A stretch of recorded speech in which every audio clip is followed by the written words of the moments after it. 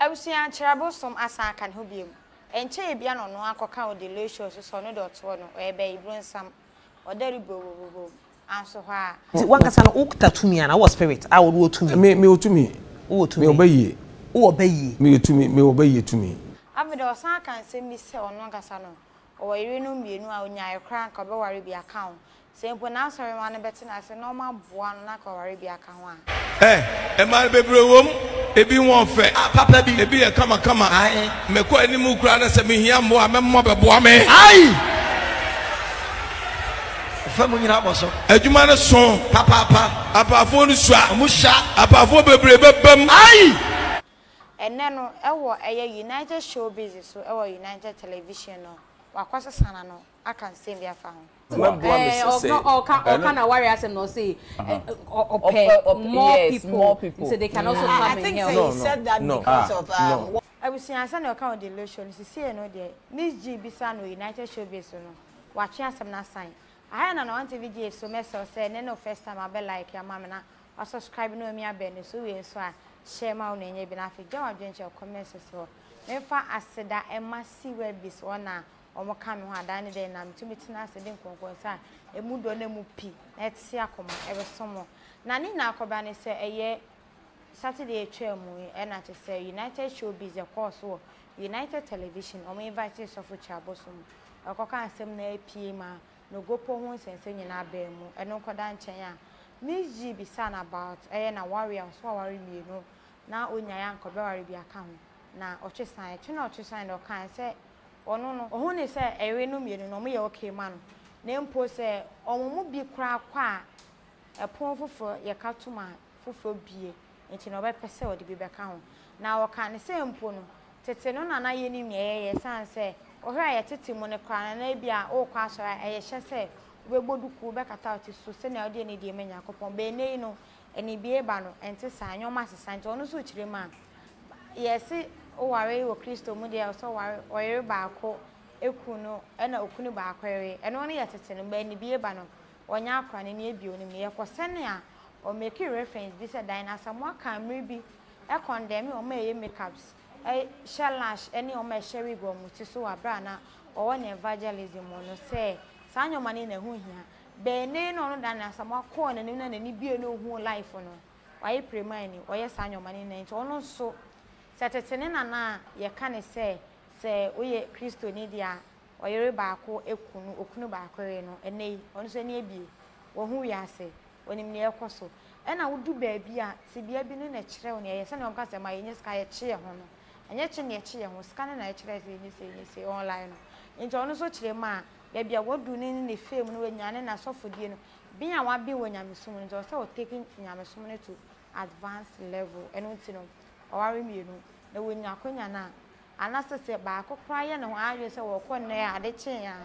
obefofo ba be request no de want to be nei for now ne de watwe asan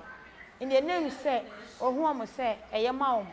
watwe asan in the name say ohuom say we mienu no mo ye okay for now e ma no na enyu nkyere se ontumi ware biom onya bi ka ho a ope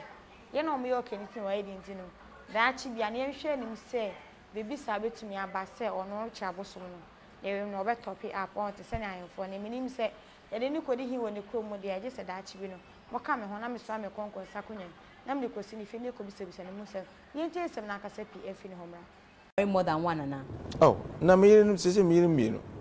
sir there's nothing wrong with it to me and the spirit within me and my powers that I have as a me nyame mabobra bidru no I think it's enough for me. I can handle it. That's why I'm doing that. The Bible ni train na you me two ni mate. So you will stick to the two or you have more? Oh, if say I'll stick to the two. That's what I'm saying. The two is okay for me. And you won't go but further. You I won't go beyond. You won't go beyond. I won't go beyond. Na me paucho time na o catch your sorry man so muso betimi abeboa o no na ya nim say bia o person worry be free o church work no it cannot be possible no also na so man also patron so was man no can worry asem no say more people so they can also come I think he said that because of what was going on. That's why I said that's what I said.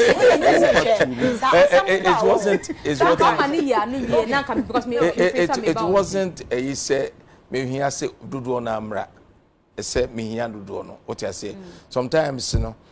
phrase be on my bar based on certain things that happen and you know enye madwin so say me here say nipa bebre mra and that me call delay show you see say me here na so pekro ma me ka ho